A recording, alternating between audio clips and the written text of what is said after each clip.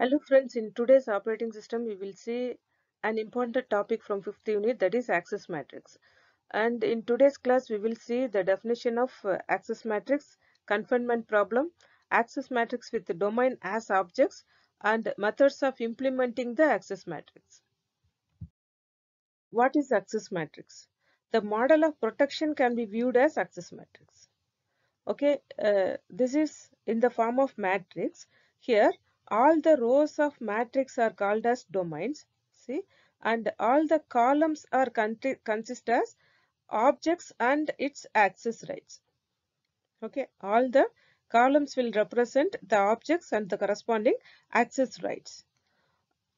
And here when an entry access of I, j defines a set of operations that the process executing in the domain di can invoke the object object j. Okay, that is, the process executing in domain di can access only those objects specified in row I. Okay, for example, suppose I am going to access this domain 1, then the domain 1 can access the file 1 and file 3, and that too the read operation. So it can perform only the read operations on file 1 and file 3. Okay. Access matrix can implement the policy decisions concerning the protection. That is, we need to protect all the resources which user can access which particular resource. Okay, that will be decided by access matrix. And the policy decisions involved, the rights should be included in I, jth entry in the access matrix, right? And this policy will be decided by operating system. Then what will the user will do? The user will decide content of access matrix entries.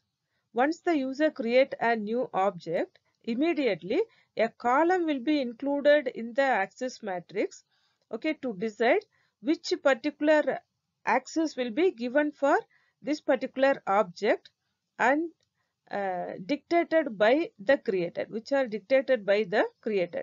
So that is, in the access matrix, if we create a new object, immediately one column will be added in the access matrix, and the user can decide to enter some rights for this particular object. It can be read for one domain, write for another domain, execute for another domain, likewise. And next let us see the access matrix with the domains as objects. Okay, previously we are having only objects, but now we have to include domains as objects in the access matrix. Here the access matrix provides an appropriate mechanism for defining and implementing strict control for both static and dynamic association between the process and domains. This is important here. And here the process should be able to switch from one domain to another domain. That should be defined in the access matrix itself. That means the switching from domain I to domain j, that is, a process wanted to switch from domain I to domain j, it is allowed if and only if the access right belongs to access of I, j. That means when come to this particular example, here domain D which having the access, that is switch. Okay, that means the objects which are available in domain D1 can be switched to domain D2 also. Okay, and domain D2 may also switch, that is, the process entered into domain 2 can also switch to domain 3 and domain 4. And now let us see the confinement problem. Here the copyright and owner right which provides a mechanism to limit the propagation of access rights, and they do not give the appropriate tools for preventing the propagation of information. Hence the problem of guaranteeing that no information initially held in an object that can migrate outside of its execution environment. That is, it can migrate from one domain to another domain. And this problem is called as confinement problem, and the confinement problem is unsolvable problem.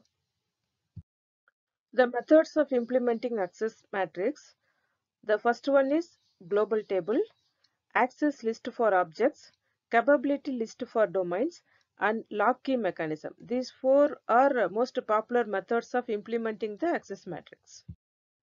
Up to this, we have seen the basics of access matrix, that is the definition of access matrix, confinement problem, access matrix with domain as objects, and methods of implementing the access matrix. That will come under 5th unit. And the implementation of access matrix we will see in the next class. Thank you.